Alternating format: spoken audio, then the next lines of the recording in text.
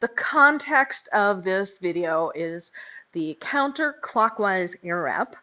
When I do it, it will look clockwise to you. So what you want to do is the opposite of what you're seeing me do on the screen, to do it in the same direction I'm doing it in. This is relevant because when you're looking at the screen, you might want to make it look like mine, but you don't want to do that. You don't want to mirror it. First thing that's happening with these is the 2 poi are on your front plane. One of them, in this case your left poi, is spinning overhand. As you're looking at the move, you'll notice at the top of the poi it's coming inward. So it's in a downward motion at the point where the two of them strike together. Too far out, and what's going to happen is you're not going to actually hit the other poi, but too straight, and the poi can't hit either.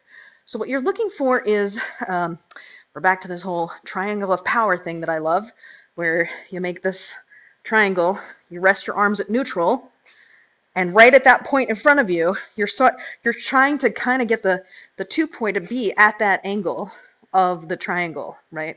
So it's a shallow, it's not quite a V. I feel like a V is sharper. So it's a nice shallow set of angles right in front of you here. So your left poi is going to be angled a little this way, and your right poi, which is coming underhand and coming upward at the point of impact, you're going to have angled slightly this way. Now, where the two of them intersect, what's happening is a little wax on, wax off action. For those people old enough to remember that, you want to have an equal and opposite force. If you have too much force with one of them, then it won't actually tangle. If you have too little force, the same thing. And then you want to have up and down force, like this, not sideways force. Because what's happening is they're wrapping around each other and coming out this way to maintain the circle. I recommend if you're trying this and you have softer poi, it's maybe a little bit better because hard poi tend to thwack you in all kinds of places. Fingertips. So the first thing is you need to have a clean split time. If your poi are not in clean split time, then you're not going to be able to get the tangle properly. So both poi have to be going, and it has to look like the poi are, the tips, just the tips, are meeting in the middle. So in counterclockwise, you want to scoop at the bottom of the turn and push up through the center. You want to scoop over the top of the turn and push down through the center to correct the plane. Okay, so we're in counterclockwise.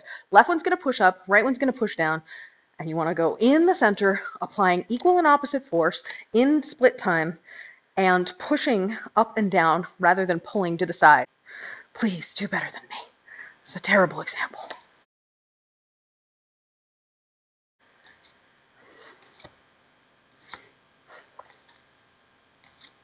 Now, if you are going through the motion and you feel resistance on the string, that's appropriate because when the string hits, you should feel resistance.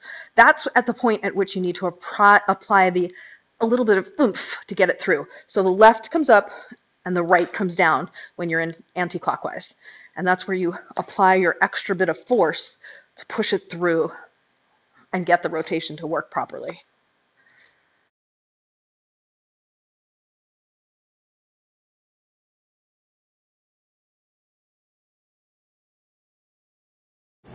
If they feel like or look to you like, why don't mine look like yours? They seem like it's all in the head rather than in the center. So it is true that it's a little bit easier for some people to, especially with socks, I noticed in my own practice, it's easier to connect closer to the tip like this rather than midway down the string, which makes it look bigger. So I guess you want to give it a little more shaft and, you know, more than just the tip if you're feeling like it's just at the end of the poi. So remember, equal and opposite force. So one way to focus on the equal and opposite force is to practice just moving the arms. So I'm not even trying to intersect them, even though I keep doing a fabulous job of them, but I'm trying to focus on my split time and having the two heads look like they're meeting in the middle while I move my hands up and down, focusing on that up and down energy. Then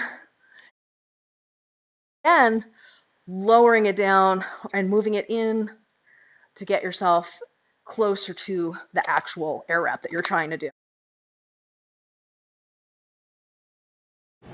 So if it's uneven and you're pulling through harder with one of the arms, so in this case, the left one pulls up while the right one pushes down. So if you're powering like that and it's uneven, it can sometimes lead to this outcome. You'll want to focus on, in this case, to correct it, focus more on the right arm pushing down because your left arm is automatically doing your pull-up. So just give the right a little bit more energy to get it to go through. That might be happening if it looks like you have an uneven amount of energy, is you might not be coming in at the same plane. Your left looks like it's more like this, while your right looks like it's more like this. So that's not equal and opposite. You need to be in a sort of equilateral triangle, is that the right word for it? Where the angle of the two poi, the plane, is the same, so that when it intersects, you have a nice equal x as opposed to like a skewed x like that.